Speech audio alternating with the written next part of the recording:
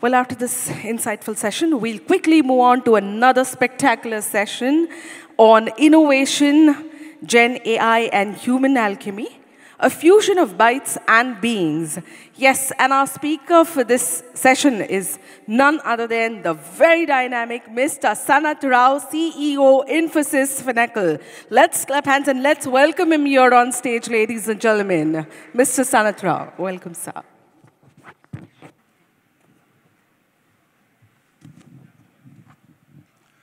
Okay, thanks everyone, and sorry for that short glitch. I know there's a choice of sessions going on parallelly, so thank you for choosing to come here.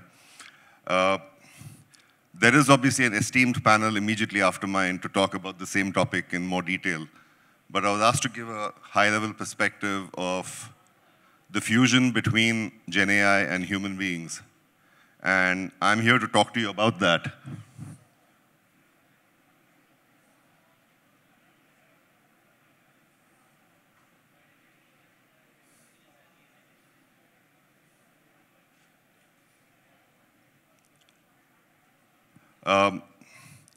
The reason I've put this is that I'm about 6 weeks away from moving away from a corporate life after 34 years to becoming a first-time entrepreneur just short of the age of 60.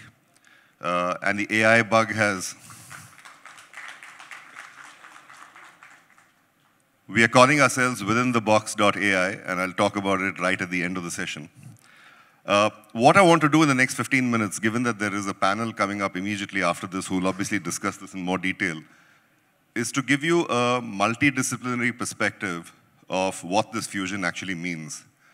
And I think sometimes we tend to overlook the fact that the fusion between technologies like AI and all of us as human beings is actually far more intricate than we acknowledge. During the course of the session, though the topic heading is Gen AI, I will obviously use that interchangeably with Gen AI and AI, so don't necessarily see it only in the context of LLMs and Gen AI. It's seen a little more broadly as AI itself.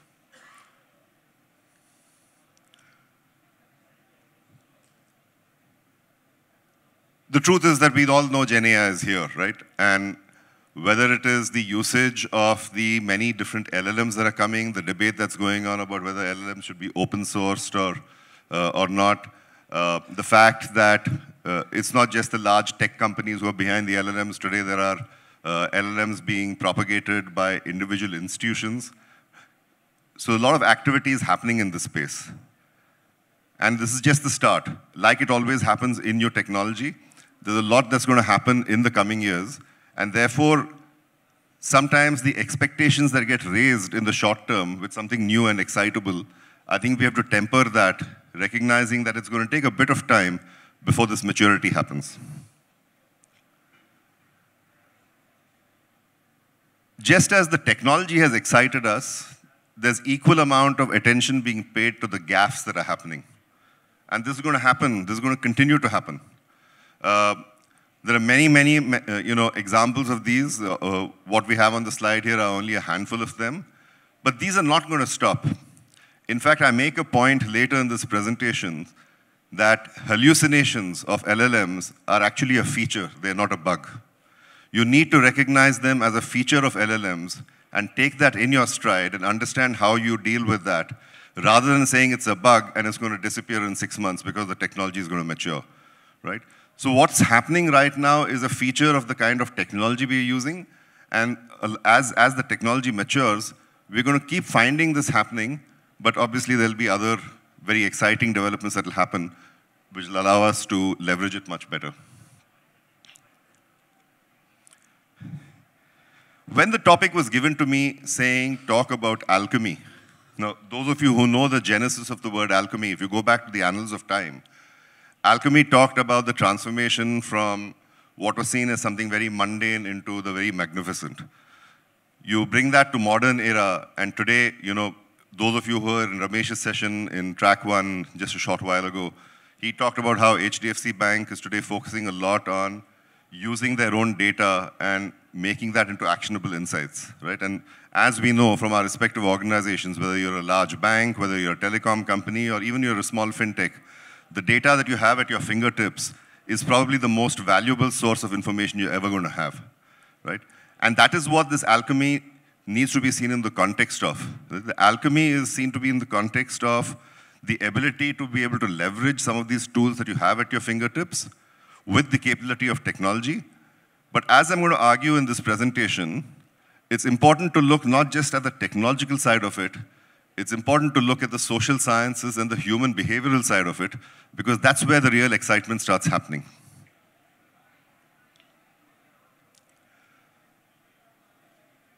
When you look at the way technology particularly, but the more powerful technology specifically is used, and you look at the examples of Netflix, you look at the examples of Amazon, all of us have sort of submitted to the way they have engulfed our life. Right? Many times when recommendations come for something that we want to watch on Netflix, research has shown that if I as an individual am asked, what do I want to see, I'll have a less specific answer than the algorithm which has made it very, very specific by the kind of options that come up on the screen when I'm on a Netflix page. What does this say? It says that the technology actually knows a little more about you more specifically than probably you know yourself. And that is what I think is happening as GenAI starts engulfing us, AI generally starts engulfing ourselves into the way of working. And I think we're going to find that as this technology matures, there are going to be more and more examples of the way we may not necessarily have an answer to the way the technology has been made available to us. But when you look beyond the technology and the options itself, you'll find that there's a pattern emerging. And the pattern is all about our own behavior. Too often today, the focus is on the technology side of it. Not enough attention is being given to the behavioral side of the human being who ultimately is responsible for making the technology behave the way we want it to behave.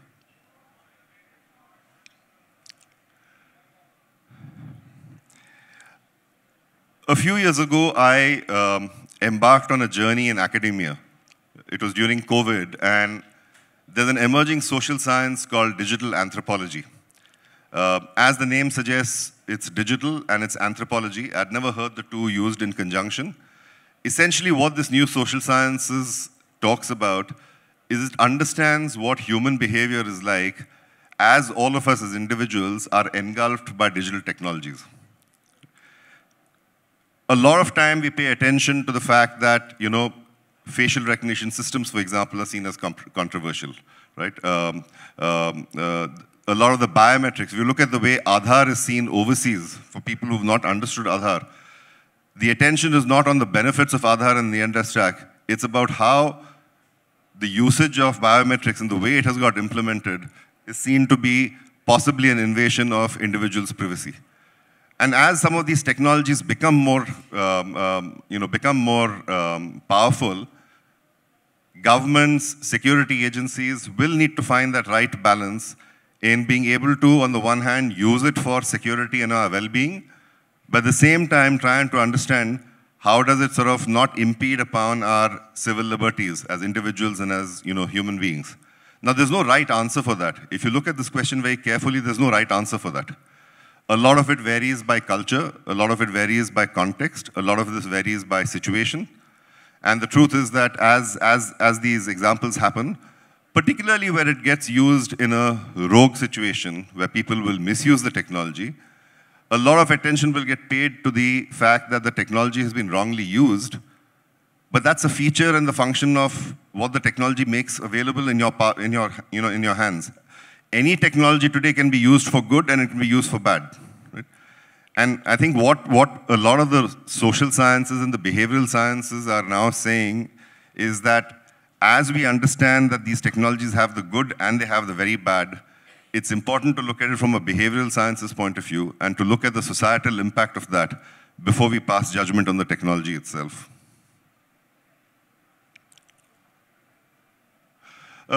I made the point here about taking an anthropological view. There's a lot of literature in recent times about the way AI can and has been helping us to preserve our cultural heritage. For example, there are studies that are being shown today that You know, all of you will be familiar about the migration of people from North Africa into Europe. It's become a very, very big issue, right? In France, in Italy, in the UK. There's large-scale migration happening. A lot of it is obviously illegal migration.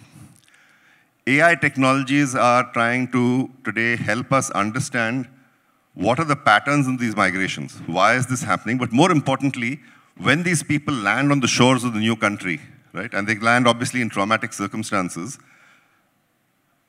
you can't turn them away. Many of them have come because of, very, very unfortunate personal situations.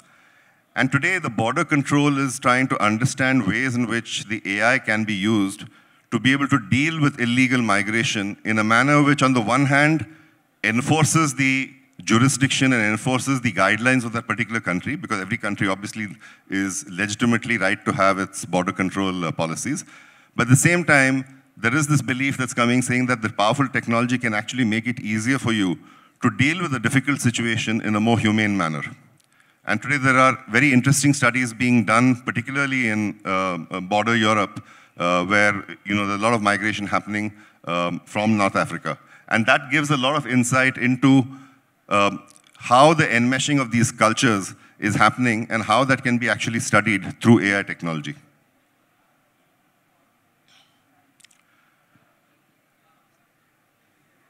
Probably the most interesting part of the discussion right now is on the ethical terrain in AI. I live in the UK, and in the UK and Europe, it's all about the EU AI Act that's going to come in later this year. And I think exactly like it happened in GDPR as far as privacy was concerned, I dare say that once the EU AI Act is sort of passed into law, there'll be a lot of different avatars of that in different parts of the world. Exactly like GDPR led to many different avatars in different parts of the world, the same is expected of the EU AI Act. What is inarguable is that today there is an acknowledgement that while you want to have laws and regulation on the one hand, laws and regulation can protect you in certain situations, but even without laws and regulation, I think proponents of creating more ethically oriented systems are saying that at the point of development of the AI technology, whether it's the many fintechs who are using AI or whether it's a user or consumer of AI, if you were to pay attention to the ethical dimensions of that at the point of development and consumption, you don't necessarily need the powerful laws and regulation. What does the law and regulation do? The law and regulation allows you to draw a line where something starts to go wrong, right? But you don't necessarily have to wait for things to go wrong to point to the law. If you acknowledge that there is a right way of doing things, a lot of the problems, 80% of the problems, can be addressed at the point of development.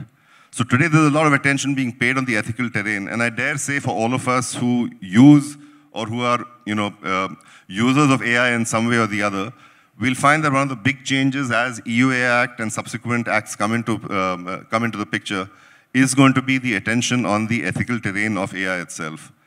And I'm sure while there'll be a cultural variance of this, because what gets manifested into our behavior and our usage, let's say in India, is going to be very different from, let's say, what happens in Dubai, or it's going to be very different to what happens in Europe.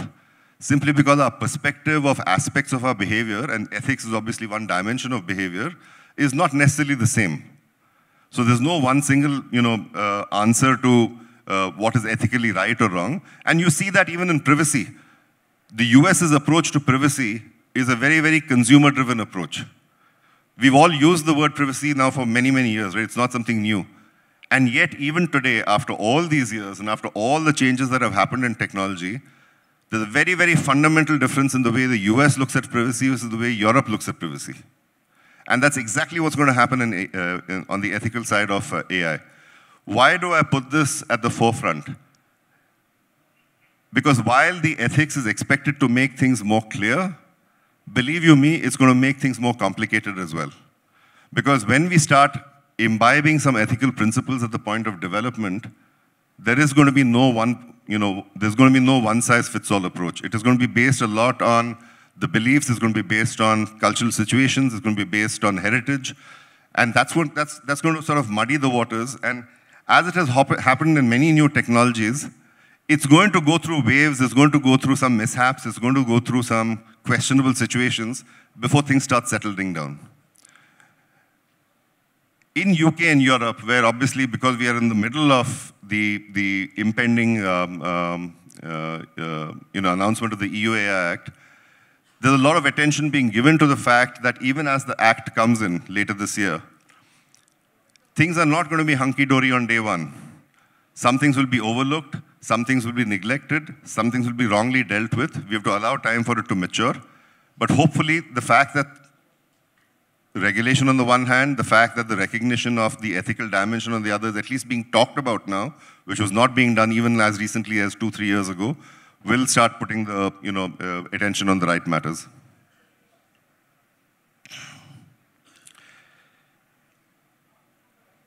I don't know how many of us have a clear understanding of the impact of AI on human psychology. And not to sound very dramatic, but I'm going to give you 2 examples, which are probably 2 very extremes, but both are being used today. An emerging area of development in AI is what is commonly being used as social AI. If you look at a country like Japan, for example, AI and humanoids are being seen as a very, very important tool to challenge and to address one of the biggest issues in the Japanese society, which is companionship. Right? Companionship in Japan has become a major, major issue. It is leading to isolation, it's leading to mental issues, it's leading to marital rift. And people are turning to technology, and people are turning to robots as companions, and the whole element of social AI, not as a fact that an individual has a robot as a partner, but the fact that it can actually have a materially beneficial impact for the individual is now being studied very closely in the social sciences. In fact, if you've read about it, it's not just about companionship. Because Japan is an aging population, and because, as you see, cities like Tokyo have led to a lot of isolationism, it's led to a lot of pressure, it's a very expensive city. It's had its own challenges as far as the fabric of the culture and society is concerned. And as you know, Japan is a country which has huge respect for culture and tradition. Today, they are consciously making a big leap, which is a big change for a country like Japan, which has always been technologically advanced, of using robots and humanoids even for sex. It is not being, it's not being looked at in the wrong manner, but it's being seen as an inevitable change with the power of technology as a tool to be able to address a very, very fundamental problem that's existing in the local society. So you have that one element which is called social AI.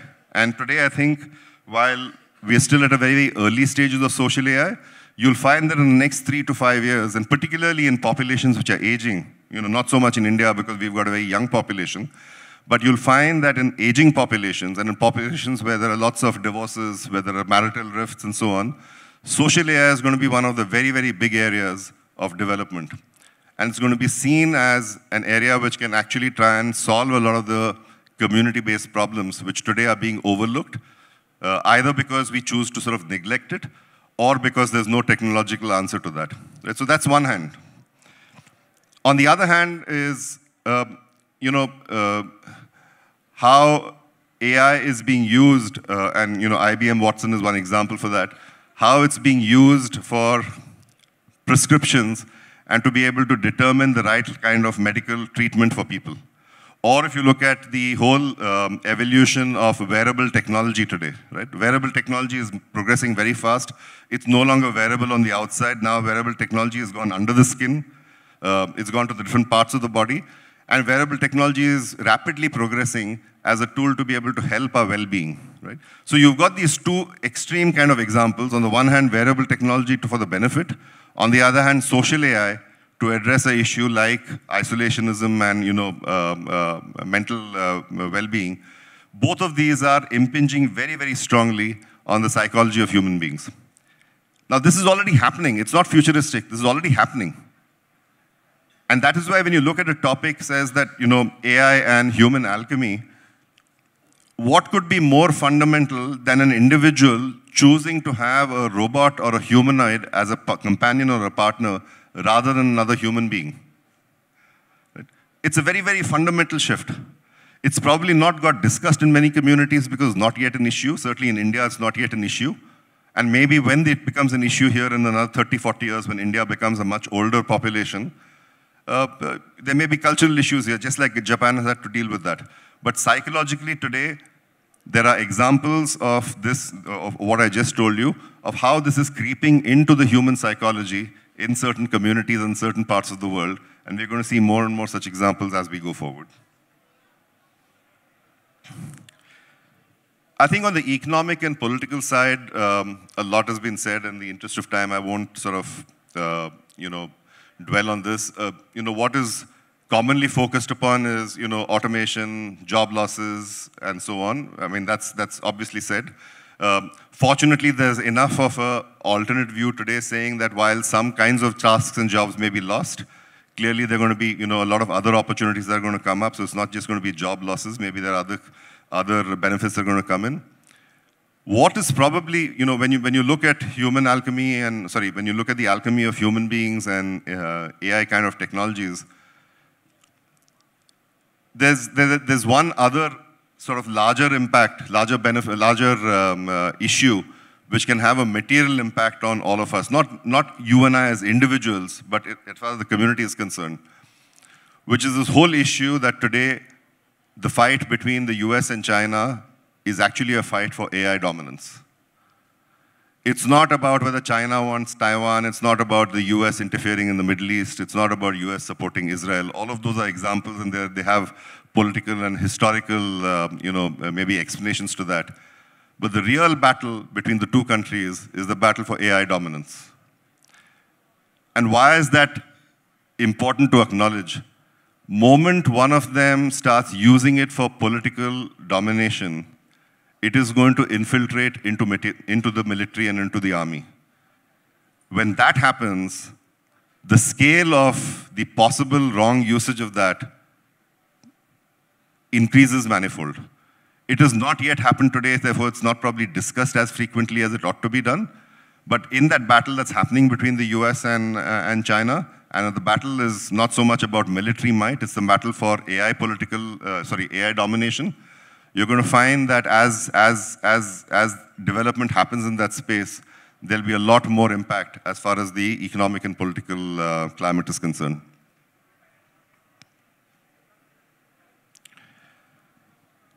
I've already referred to very aspects of how it's going to impact culture.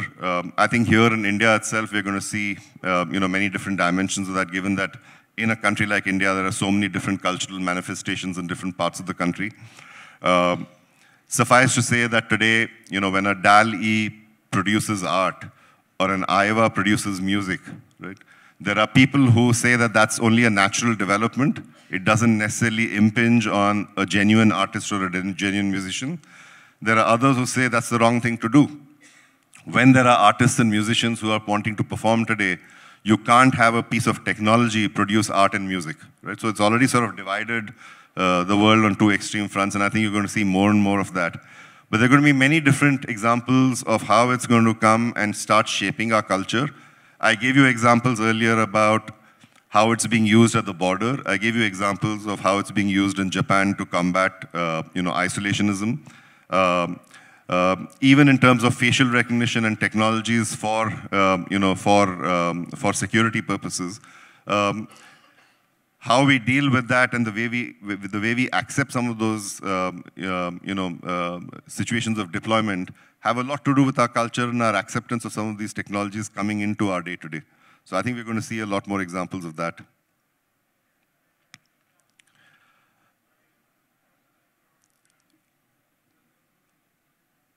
Today, probably most literature and most experts in the field say that it's time to move beyond looking at job losses, because while there will be obviously impact of some areas with this technology becoming more strong, there's obviously a strong enough belief that there'll be a lot of positive benefits also that will come out of this technology.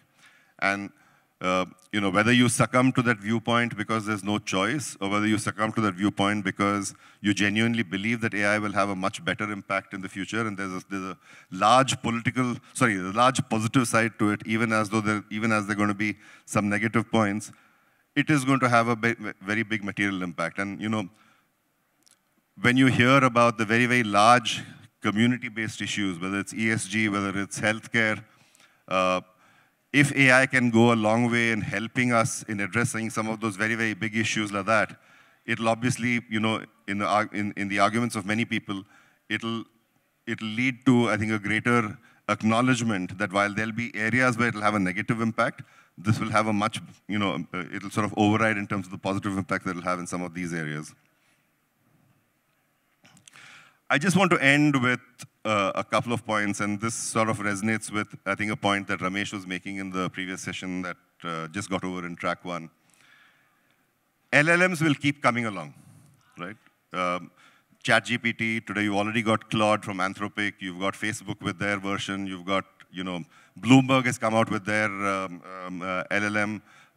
Very recently, JP Morgan was the first financial institution to announce that they're going to come out with their LLM for banking. So you're going to have a lot more of these coming along. Many of them are going to be perishable. They are not necessarily going to last. They'll undergo a change. They'll come up with many different avatars of that. What is going to remain sacrosanct is the organizational data. That is what is there in your control. That is what is residing in your systems. That is the one in which you can play around with. You have legitimacy over it. And how you use the LLM is only a tool. The true strength of that is going to come from the data. It's not going to come from the LLM. So that's point number 1. Point number 2, as I said earlier, is hallucinations are features and not really a bug. And I think that point fits in well with this argument about the fact that in a human-AI alchemy, it's not about the AI replacing the human being. It's about what role the human being should be able to play to augment the availability of a technology like AI.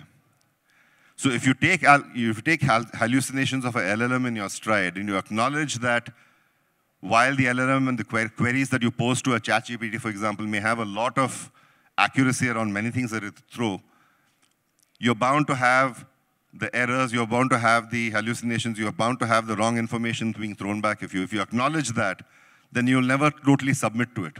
Right? You'll never sort of take that and say, okay, this is the answer, and I'm just going to use it as it is. You'll be forced to sort of acknowledge that you as an individual have to pay attention to it, you have to look at it, you have to analyze it, and then you have to decide how you want to use it. Or indeed, whether you want to use all of it. Right? You may choose eventually not to use all of it, which is where the human judgment comes in. I think that fits in very well with the argument that's being made that AI is not going to replace human beings. You're going to be replaced by, not by the AI, but you're going to be replaced by a human being who knows how to use AI. Right? You're vulnerable to the person next to you who knows how to use AI better than the technology itself. Right? And I think that is what this point about hallucinations are features rather than bugs of LLMs is sort of pointing to. One last slide about what I'm going to be doing. After 34 years in industry, we are, from April, setting up an AI advisory, research and design agency, based out of the UK, but soon in UAE, India, and Amsterdam. The business model we've taken is a very, very interesting, and we hope is going to be a very different business model. What we've got on the one hand is a multidisciplinary team. So in our team, we've got bankers, software people, data scientists, anthropologists, sociologists, because I and my co-founder strongly believe that if you don't take the social sciences into the realm of things, if you don't use social sciences in the right manner, and you look at it only as a technology, then you're probably missing a trick there. But the real change in the approach we're taking is that we've got some very leading professors from Oxford, Cambridge, London School of Economics, and a handful of other leading universities to be part of our panel. Now, many of these, as you know, are at cutting edge of research. Right? They're doing a lot of cutting edge research, either for big companies or because universities like Oxford and Cambridge are very well funded, and therefore they're doing a lot of research which you and I as individuals will never get access to. So the whole model of our advisory is to create advisory on the back of research that's happening in these leading universities, and it's going to be led not just by industry practitioners like bankers and software people and Big Four consultants, but we're going to have professors, research associates, PhDs from these universities to be a part of the offering. And hopefully that will make a very big difference to the way, we bring a certain value to clients. We launch in April 24, and hopefully we will do some good business in India as well.